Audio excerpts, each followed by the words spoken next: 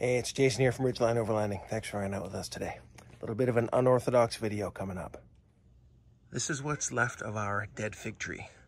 It stopped producing fruit entirely. The branches and everything were all dead. So we're taking it out. We don't like figs anyway. So we're gonna do this like a recovery, and we're gonna yank this out, or we're gonna try to yank it out with the Honda Ridgeline.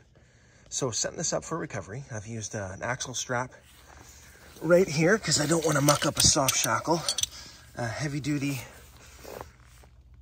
clasp, and then we are using a kinetic rope, not long enough, so now we're looping that into an actual tow strap, following that on down, and we will use this soft shackles to connect to my truck. This step actually acts as a slider, so you can slide on that when you're hitting a ditch that's too deep, and it also acts right here as a recovery point.